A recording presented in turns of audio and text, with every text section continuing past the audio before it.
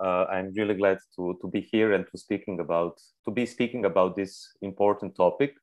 As most of you know, but perhaps someone who is watching us and is still not a DiEM member doesn't know, from the very start of DiEM25, we have been involved in advocating transparency in the sense that the decisions which are made behind closed doors, which are of interest of the public, should be public.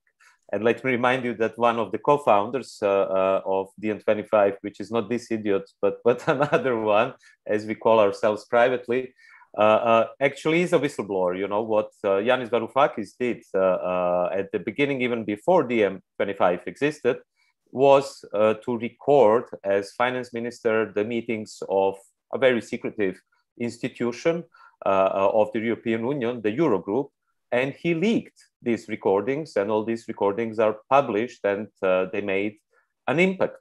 I mean, one of the impacts is definitely a movement with more than 100,000 members, DiEM25, but it also launched a debate in which way the most powerful institutions of the European Union work and, well, manipulate our lives.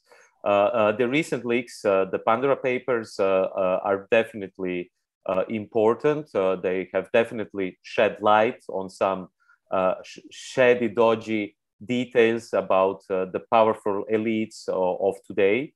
But as someone who has been following leaks for, I would say, at least a decade, I must say that we have to look at the Pandora Papers as part of a much bigger picture. I mean, before the Panama Papers, of course, we had before the Pandora Papers, we had the Panama Papers. Before the Panama Papers, we had the Paradise Papers. What is in common with all these leaks is, of course, tax evasion. And honestly, we didn't really need a lesson that the most rich of the world are actually evading paying taxes and putting it on offshore islands and so on. But still, what this kind of leaks and this kind of collective investigation by journalists and whistleblowers, what it achieves is that people like us, people in governments, political parties, movements, have tools to put political pressure and to change politics today. But I think it would be insufficient. It wouldn't be fair to talk about the Pandora Papers without mentioning,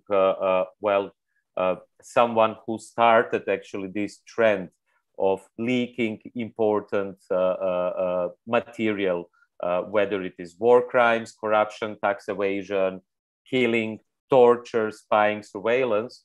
One of the first was, of course, WikiLeaks and Julian Assange, who actually started precisely with this kind of method that you bring journalists on board, like now similar in the Pandora Papers, you have The Guardian, Washington Post, and many others who worked together and then published at the same time and so on.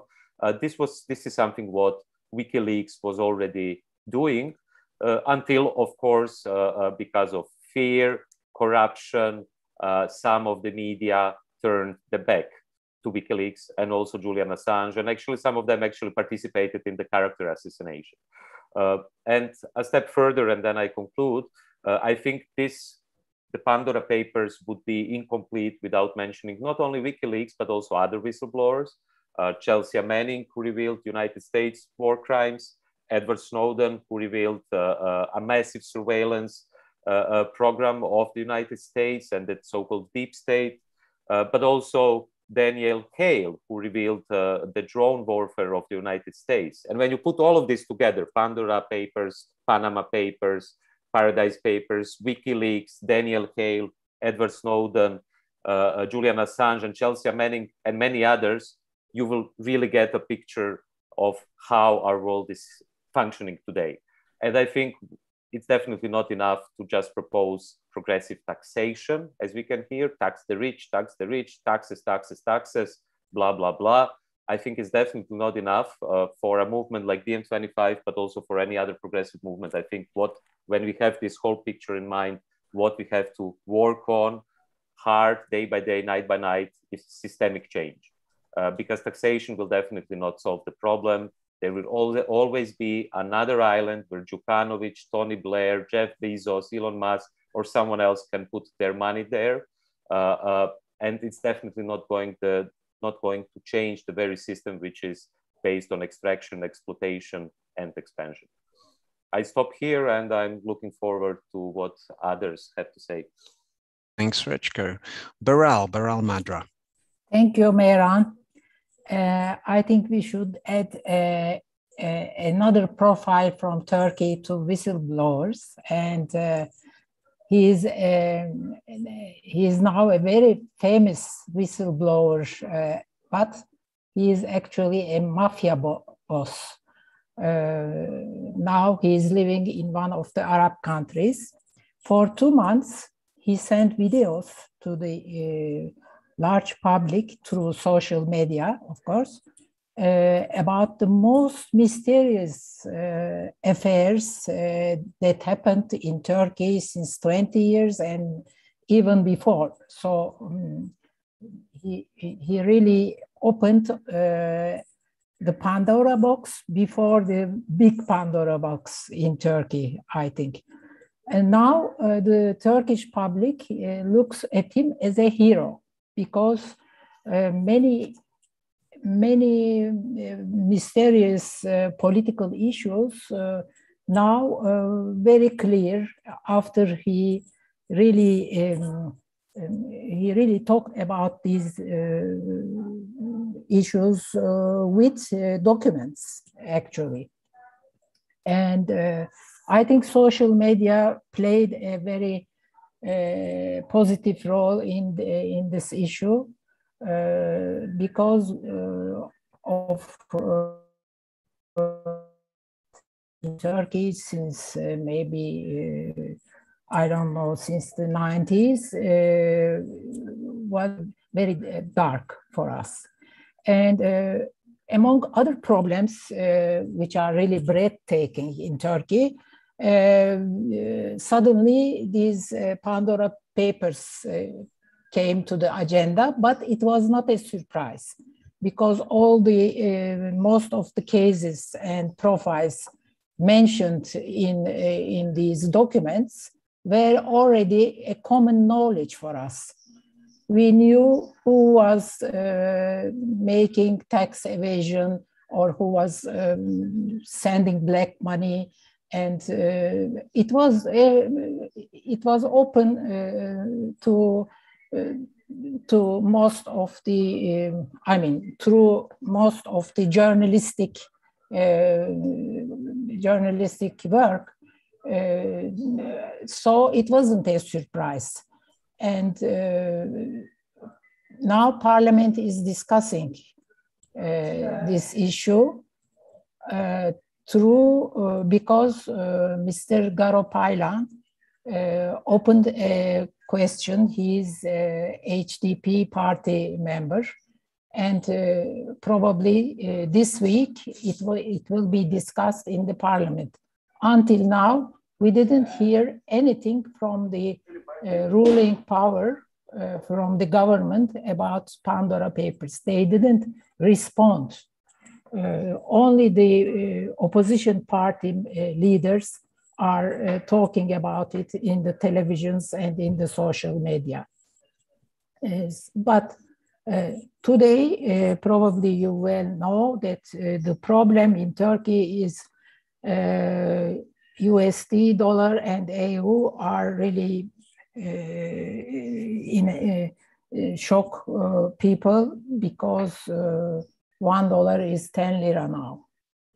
This is the problem in Turkey, not the Pandora Papers. The money is already stolen, and it will not come back. Thank you, Beral, for giving us the perspective from Turkey. Would anyone else like to jump in to give some more context to the topic about whistleblowing in your countries? Or anyone else got any specific comments? Thinking about it?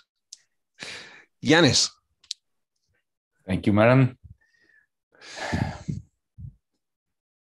What do you do when all power is concentrated in the 1% of the 1% of the population who control the corporations and the state, who control our data, who wage genocidal wars, who ensure that the planet remains on the trajectory towards climate, not emergency, but catastrophe, who will demonize anyone who threatens with the kind of information that the public could use in order to gain a little bit of autonomy from this global oligarchy. I think Julian Assange had the right answer a long, long time ago, even before he introduced WikiLeaks, which is to turn a mirror onto the face of the big brother oligarchy and to reveal their secrets. We live in a world where you, me, all of us are made of glass. We are totally transparent. The NSA, the CIA, Google, Amazon, even tiny little outfits that have the money to buy an Israeli app know everything about us. And they don't even have the self-restraint to keep it from us that they know about us. Google tells me every time that, oh, by the way, last year, this very moment, you were doing this. You were scratching your head, talking to your wife or whatever, right? Julian's idea was really very simple: to make it publicly available so that everybody knows what they know and what they've been up to. And for that, they're killing him in Belmarsh prison. For that, they tortured Chelsea Manning for years on end. Absolute torture. This is, it's going to go down in history as a liberal democracy willingly, knowingly, and purposely torturing one of its citizens day in, day out, day in, day out. They are criminals. We're looking at you folks, the so-called liberal Democrats, parading in front of congresses and cameras and so on, speaking the language of Voltaire, of Rousseau, of John Locke, of Adam Smith, when in reality you are nothing but outright criminals and torturers. That's what you are, in the interests of creating a monopoly, not in the interest of capitalism or the market, not even that, in the interest of keeping all the power in your filthy, very few hands. This is what you've been up to. And we know that whistleblowers are going to be persecuted. And even worse than killed. What they're doing to Julian as we speak is worse than murder after all those years. The assassination of character. Remember that even our comrades in the United Kingdom, in Sweden and so on, were convinced that Julian was a rapist, that he deserved to burn in hell, and all that, so that they would forget that it was he that allowed them to know of the crimes perpetrated by the British government and the American government and other governments in their name in Afghanistan and in Iraq and elsewhere.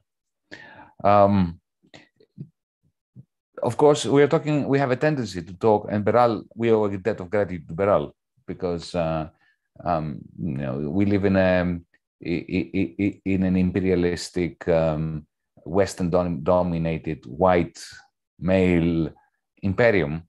So even the whistleblowers that we talk about are white and male, like Julian.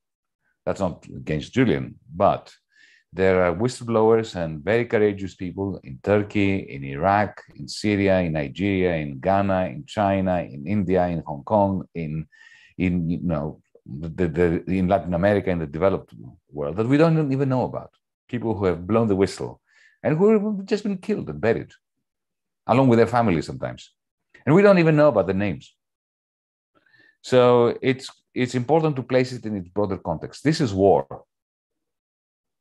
It is not peace, it's not democracy, it's war. It's war against exorbitant power. And whistleblowers are these tiny specks of light that provide hope that this war has not been lost for humanity. In Greece, recently, our party, Mera25, DiEM25's electoral wing, we stood by one of those whistleblowers, Maria Efimova from Malta, who was hounded all the way to Crete, where she resides.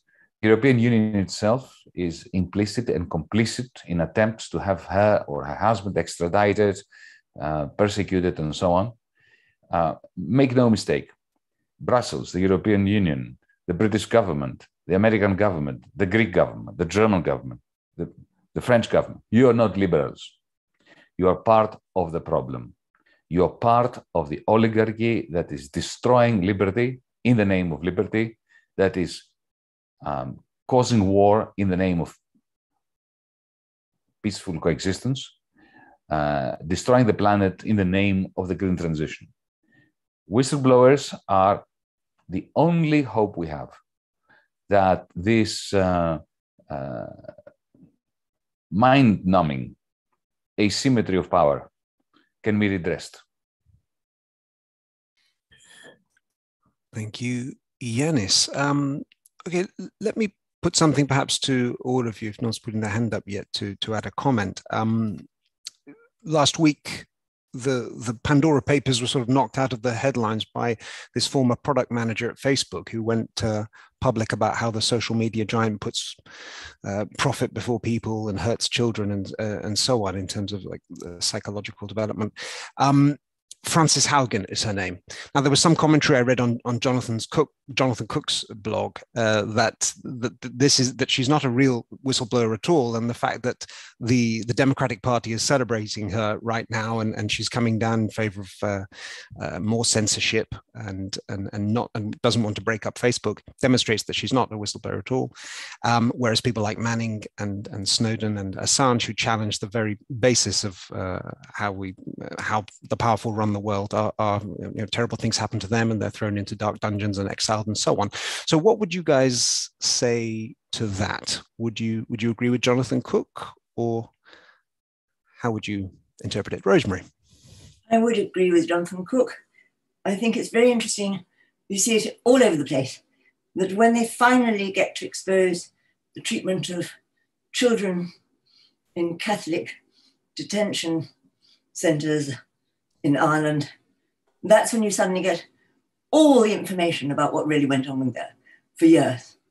So when you get to a tipping point, you'll suddenly find there are a whole load of people who are willing to come out and tell you things you never thought you'd hear from such people.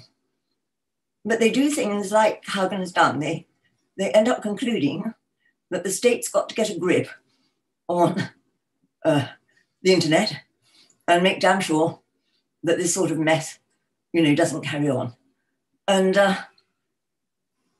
she was being welcomed to the club of other people who have denounced Silicon Valley from within Silicon Valley. Now, I'm not all saying that they're in some vast plot just to calculate how much to give us, but I am saying that we're being given a sliding scale of whistleblowing now, as if that were the issue. And really it isn't the issue. There is an issue here of us and them. The thing that everybody fears is that ordinary people will begin to understand how little they are cared about and what is being done to them. And that you are not allowed to say. And you're not allowed to say that it's the system that's doing it. The people who say that, the people who get closest to saying that, they are suffering terrible, long jail sentences, deaths, torture, goodness knows what. We need to know that that is what underpins this issue, because otherwise we will get confused by a lot of people who come out and give you everything that you wouldn't have thought you'd ever hear from anyone. And yet they don't give you the crucial analysis and the crucial implications of that. There was a marvelous article in The Guardian explaining the sliding scale of whistleblowers on Haugen's subject, and how really the most interesting ones were the ones who were unsure they wanted to participate in that particular, celebrity announcement of knowledge, who thought that it was more important to work with the workers, to work with users, to get them to understand the issues involved. So I do think there's something we have to ask ourselves about what we do with this stuff and when we do it. Thank you, Rosemary. Any other comments? And Rosemary makes an important point. What do we do with this stuff when it's out there? How can these revelations make more of an impact? Yanis Varoufakis. Thanks, Meran. Thanks also for what has already been said, which really speaks very close to me. So I don't have to, I don't want to add anything, I want to emphasize that and also add one story that I wanted to share with you, since DiEM25 has been very active on helping whistleblowers, as they have already been mentioned now. I wanted to mention someone else. This person is called Esteban Servat, and I'm going to read a short article or a short paragraph, so I make no mistake in who he is. In March 2018, using nothing more than a Facebook page and a rudimentary website, a 33-year-old Argentina-American biologist named Esteban Servat launched a protest that has mobilized tens of thousands of people in Argentina. Servat published a secret Argentine government study of the environmental effects of fracking in the mountainous region of Mendoza, a report that had been provided to him by a whistleblower inside the government of President Mauricio Macri. The study revealed that the Macri administration knew about the contamination of aquifers due to fracking operations, but lied to the public about the scope of the risk. And this person, Esteban, how do I get to know him? He just came to one of our DSC, DiEM Spontaneous Collective, our local groups in Berlin, to one of our meetings and introduced himself and told his story. And it was silent afterwards in our group because we couldn't really believe what he was saying. But I think it was very good for DiEM as an organization that he thought that we are a group where, because he had to leave Argentina and seek refuge in Germany, that he could come to, and we tried, of course, to help him a little bit in our kind of little ways as a group, how you can help a person. And he has later on also joined our protest that we were organizing in support of Julian Assange. And I think this is a way of how we all can try to, help and support whistleblowers that are under attack, that are under threat from the people in power. And I think our whistleblower fund supporting Maria Efimova is, of course, one example, but also I think everyone of us can try to help people that are attacked and that need to be protected.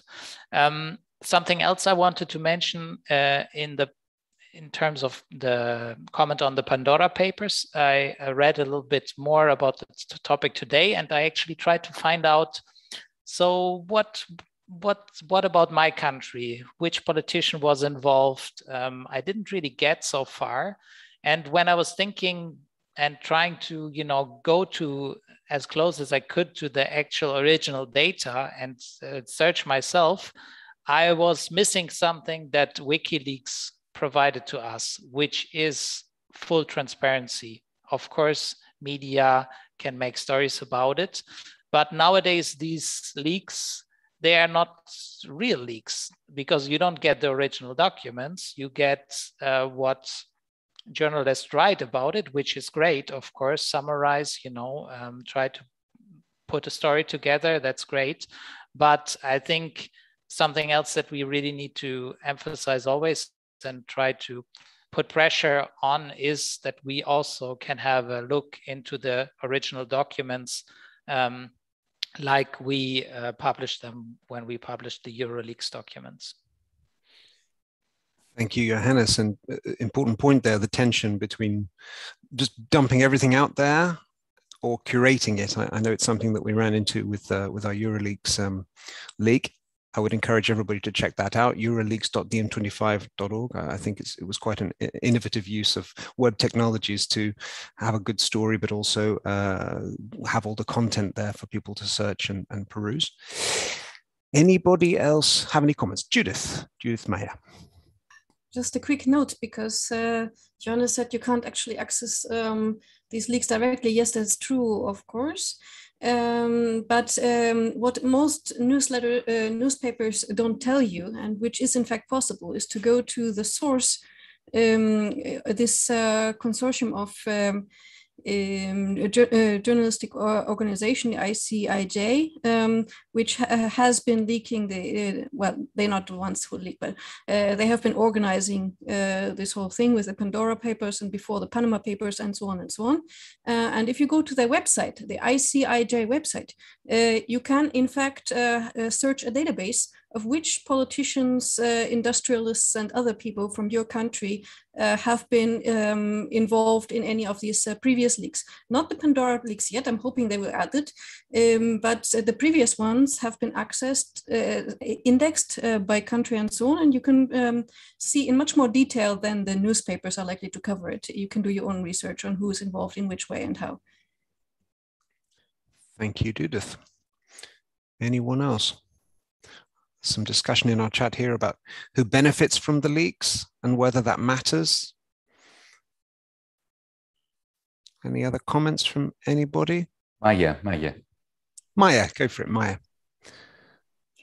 Yeah, well, whenever we have this topic of leaks, I always think of what we can do to actually protect the whistleblowers, because you have to, of course, see all the countries that have really, really bad corruption have a problem to protect people that are leaking things that are concerning this corruption. And of course, we on the Balkans have these kinds of issues all the time. And now with the Pandora Papers, we were on the list of corrupted, people. We had a lot of people that were revealed in the Pandora Papers, and some of them also the president of Montenegro that Srećko mentioned, Milo Đukanović, and also our Minister of Finance, Siniša Mali. It was all over the papers for a couple of days. Everybody was talking about it. Of course, all the social media were full of it, like, okay, they're going down. Now we have proof. There are leaks that really are proofs of the corruption. But nothing actually happened. Of course, our president, Vučić, he just said that it's not true, that these are not actual papers, that it's always, the opposition that is leaking these kinds of papers, blah, blah, blah. And of course, all of these fake news that these kinds of governments are always perpetuating in the media. So then I was thinking, because of course we had the WikiLeaks on our territory, we had this famous worker that some of you maybe know about, that leaked corruption from a big arms company factory called Krušik. His name is Aleksandar Obradović, and he was arrested and in jail for leaking documents that were also where we had also the involvement of the Minister of Defense at that time.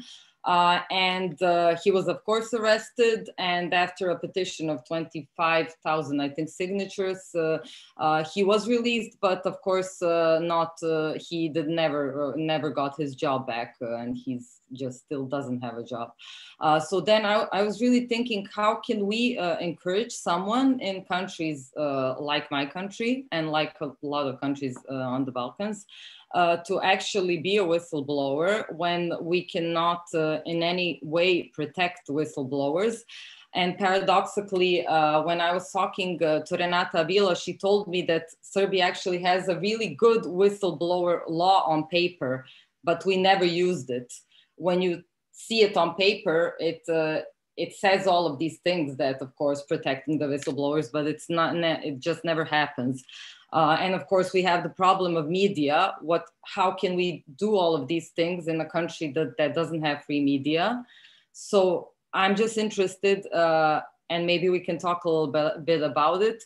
How can we actually help whistleblowers all around the world, but also having in mind the specific countries that these leaks are coming from?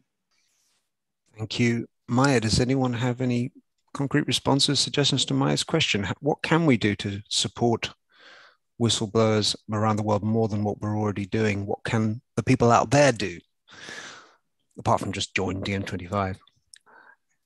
Anything? Any thoughts? I think Srečko.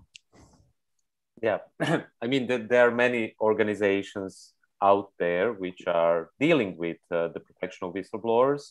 Besides DiEM25, there is Courage Foundation, then there is the Freedom of Press Foundation. There are many others which were either started by former whistleblowers or by lawyers or by those people who actually know how to help whistleblowers. Unfortunately, what we have seen is that those who went into the biggest risk also had the biggest sacrifice. I mean, from Julian Assange to Daniel Hale now, Chelsea Manning, who was tortured, to Edward Snowden, who cannot return to the United States. So there is always a risk involved. But that's why I think, to come back to some things people here already mentioned, is that I don't think, the basic principle of whistleblowing was nicely expressed precisely by Julian when he said that if wars can be started by lies, peace can be achieved by truth. Well, I think what we have to do is to go a step further and to actually deconstruct the fetishization of truth. This is something also I think connects to what Rosemary has been saying. I don't think that, as many good stories you have, or journalists summarizing the leaks, or even politician, you have seen what happened in Czech Republic, where the prime minister who was actually campaigning on tax reform was revealed in Pandora Papers and actually lost the re-election. So actually you can see a direct effect already these days. But I still think this is also not enough. I don't think that telling the truth or revealing the dirty secrets about tax evasion, war crimes, it's definitely not enough. Look what WikiLeaks revealed since Collateral Murder and revealing the war crimes in Iraq or Afghanistan. Who ended up in prison? What about the war criminals themselves? Who was in court? Who was accused? Who had any kind of effect because of the leaks? They're still in power, the same faces, the same people who were saying that we have to drone or assassinate Assange. Some of them are actually presidents today.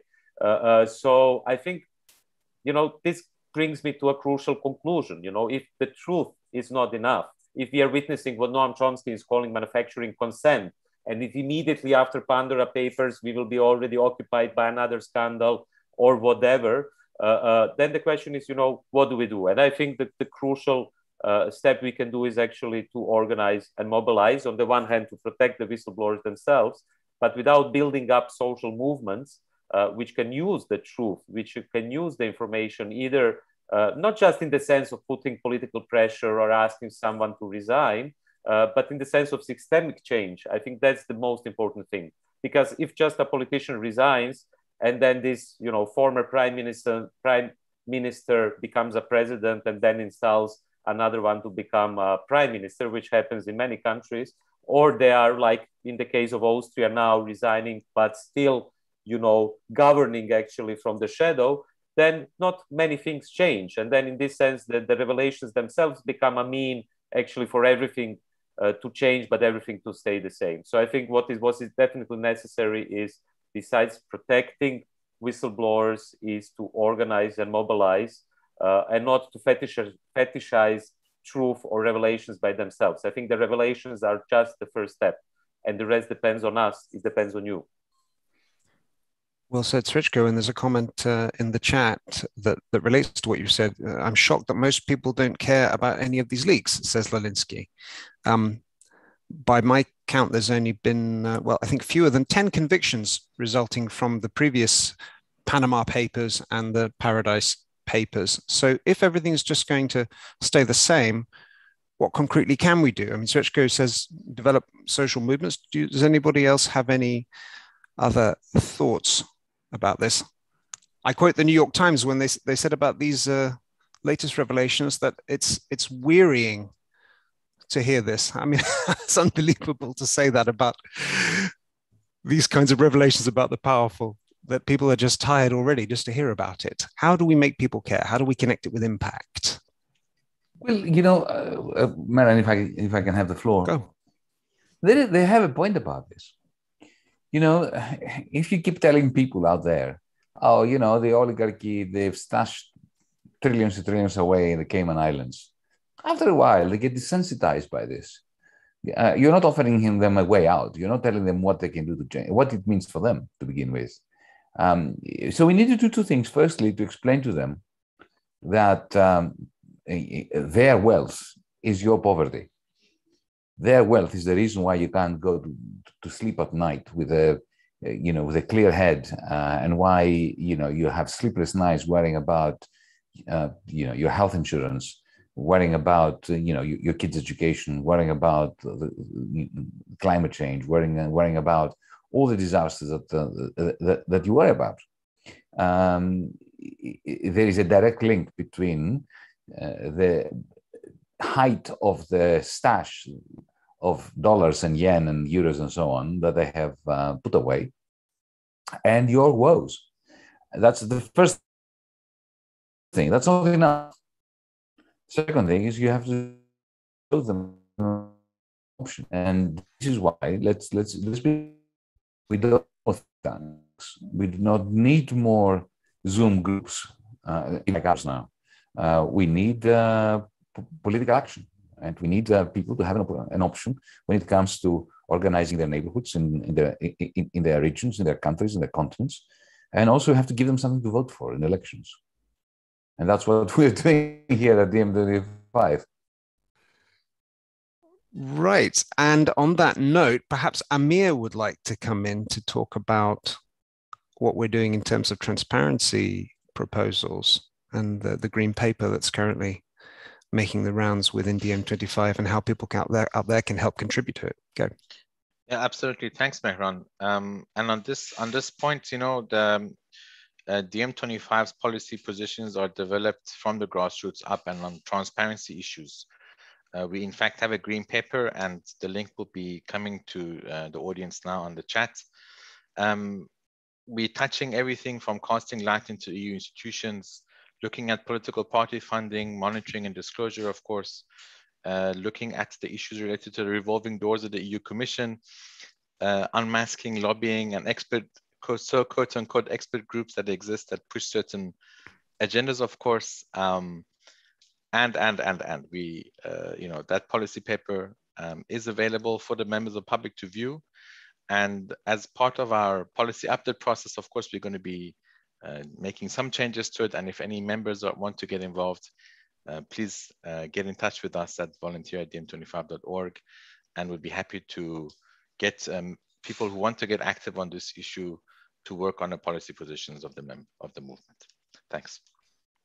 Thank you, Amir, for detailing that. Any other comments, thoughts, anecdotes, responses to anything you've heard so far? Nope. Thinking. Okay. Well, in that case, we can wrap it up for today. I think a lot has been said. And all the links that we've discussed here are in the chat, including to the green paper that Amir just mentioned. Again, the email address to get in touch with us and be part of this, creating these proposals that we will take to the ballot box in future elections is volunteer@diem25.org, and the web address diem25.org/join. Thank you very much for watching, and see you again same time, same place, 2 weeks from now. Oh, sorry. I joined last minute. I'm really sorry. I thought it was 1 hour after. That's really last minute. Okay. So I just wrapped it up. And now here's Renata. And we're still live. We're still live. And that's our whistleblowing expert who's crashed in at the last moment. So that's fantastic. Totally unscripted. Renata, why don't you have the floor just to discuss whistleblowing and, more importantly, what can be done, A, to protect whistleblowers, and yes. B, to make sure that revelations actually have an impact, because I don't think that even the latest Pandora Papers leak is connecting with people on the ground and changing anything. Actually, something very perverse is happening, and it is the separation of good whistleblowers with bad whistleblowers, and whistleblowers that are celebrated by media, and whistleblowers that are like thrown under the bus. And the closer you touch the interest of empire, basically, the closer you touch the really powerful, you're dead, you're burned. You know, they're like in the case of Julian Assange, clear, you know, loud and clear to the messenger and to the message and to the whistleblower, torture and infliction of brutal treatment. To some other whistleblowers, I don't want to say that whistleblowing is not great. It's great, but it's different treatment by the forces that we should be paying an eye on. You know, like the press, mainstream media, organizations that enable a culture of censorship and a culture of cancellation, basically, and that refuse to amplify very relevant messages while amplifying other messages that are convenient to the present narrative. What can we do? I think that the problem goes deeper, and we need that first. We need to go back to the very burdensome task of rescuing public media, public interest media. Second, we need to rescue the political, and by rescuing the political, I mean joining initiatives like DiEM, right? Because the system is so rotten that even if the message is so loud, such as everything that we saw before our eyes unfolding of the tragedy of Afghanistan, the reward that you get is not the Nobel Prize, is even that attempts at your assassination at the heart in the heart of London, silenced by the mainstream media, and demonization, massive active demonization before using actual public media like institutions like the BBC. So the message is like we really need to cultivate critical thinking, get engaged in politics and the political, put the rescue of public media and public interest media at the core of the agenda, and stop this division that some whistleblowers are nice and some whistleblowers are not, because whistleblowing, the act of elevating alerts about the powerful, is part of our of free speech. Is a part of our rights, and we need to defend it regardless if we like the message or we do not like the message, if we like the messenger or we do not like the messenger.